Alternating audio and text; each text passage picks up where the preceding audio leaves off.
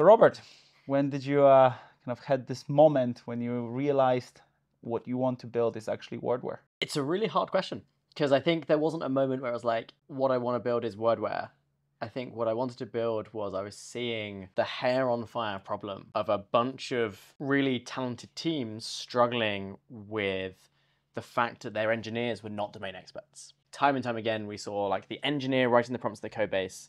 They kind of show the output of the agent to their PM or their CEO, the one with domain knowledge, with taste. And then they give kind of very fuzzy feedback like, it's good on X, it's bad on Y, the vibes are off. And you know, I'm an engineer, you're an engineer. We're not so good with vibes.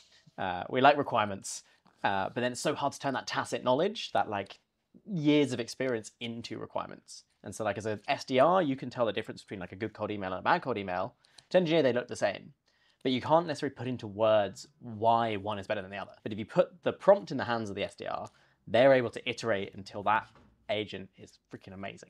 And so that's where Wordware was like, oh, okay, if we can unlock these people who know what good looks like to iterate 1,000 times, then we're going to just get better and better results. So what I sometimes hear on calls and from any prospective customers is I hear, what can I do with AI? So, you know, as a horizontal tool, Wordware can do it all. We've got finance people already, sales people, marketing people, logistics, medical space. It's